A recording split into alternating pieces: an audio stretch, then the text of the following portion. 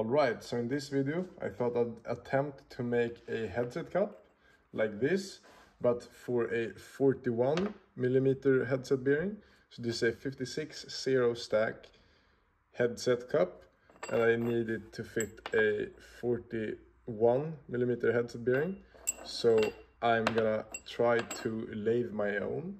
For that I have this 6061 aluminum rod.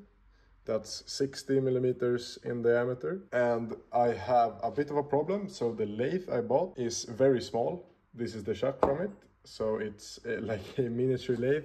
I don't know, I didn't check how big it was before I bought it, which is kind of a rookie mistake. The problem is it's just too small to fit this. So what I'm going to do is I'm going to use this kind of thing I got with the lathe. It's like another chuck, but you're supposed to like fasten it with bolts, and I'm gonna drill a hole in the middle of this. So what I will do is I will use this threaded rod to go through these and then mount them together like that, and then I will lathe it down the outside with 56, and then it will fit into the chuck, and then I will lathe the inside. So let's first mount up the material and then get to lathing.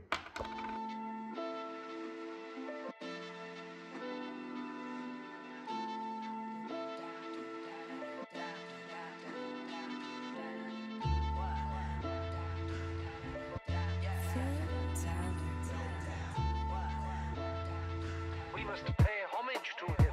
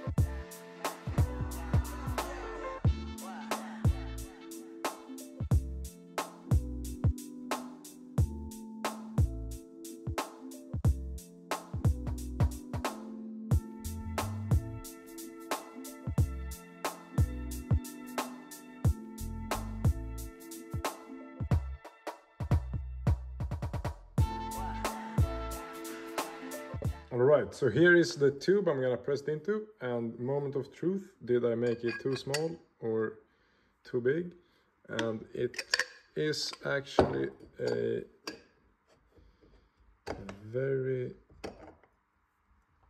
tiny bit too big. I was afraid I might have made it too small, but now I will check the true inner diameter. Yeah, so that's right around under 56. This is almost perfect 56. So I'm gonna put this back in the lathe. All right, so now I've taken off a bit more and sanded it down, and now it fits as it should. I mean, that's a normal amount of resistance for a like head tube or like a headset. I have this for like to check, and it's about the same. So now the outside is done, and I will start working on the hard part, the inside. And it's not gonna be this high, so I'm gonna have to put it into the lathe and then turn it down. Either I'm gonna hack it off with the like hacksaw, or I'm just gonna turn it down, but turning it down will take quite a while. So I think I'm gonna try to do something with the hacksaw and just keep kind of a 2mm, 1.5mm little edge. And then I'm gonna start working on the middle.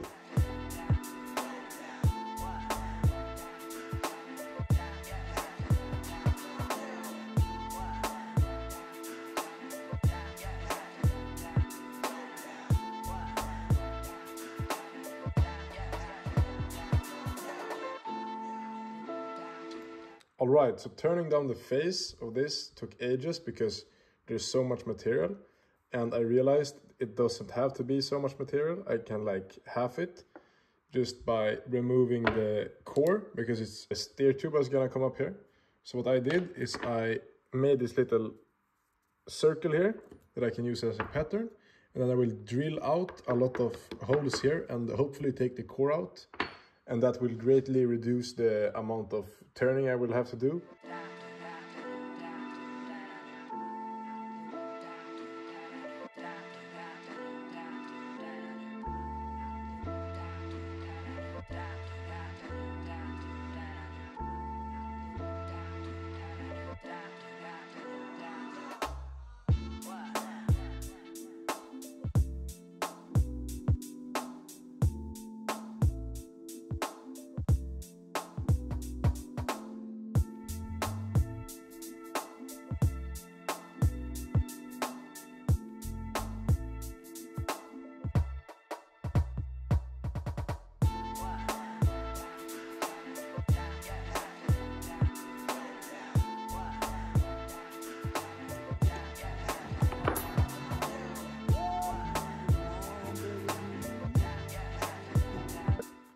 All right, so here it is pressed into the head tube. Very nice fit, not too loose, not too tight. And then here we have the bearing, and it fits very nice into there. And the tapered part came out really good, because I realized that the pitch on the threads to the x-axis and the y-axis on the machine was the same. So if I just rotated them out at the same time, it would become a 45 pitch, which this is. So it fits very good, no wobble, a little bit oversized because I became too excited. But this can be a little, like it's, I don't know if you can tell, it's very little oversized. And a lot of headsets are actually come like that, like not super tight. But overall, I would say this is a success. This is my first ever time like using the lathe. So I think it came out great. It took quite a while, as you can imagine, because I'm not very familiar with the lathe, and I have a very bad lathe actually. It is very weak, and the belt slips a lot, so I will definitely need to find a solution for that as well, because I can only take like a couple hundreds of a millimeter off at a time, and that makes it very time consuming and creates a hell of a lot of chips. As you can tell, here's my bucket of chips. It's like a 12-liter bucket, half full, but they're very airy, so I mean. But that's it for this video, and hopefully you have learned something or been inspired in some way to go make something, because that's what I get. I watch YouTube a lot, and then I get inspired and I do stuff, and I hope you feel that same feeling as well. And I'll see you guys in another video.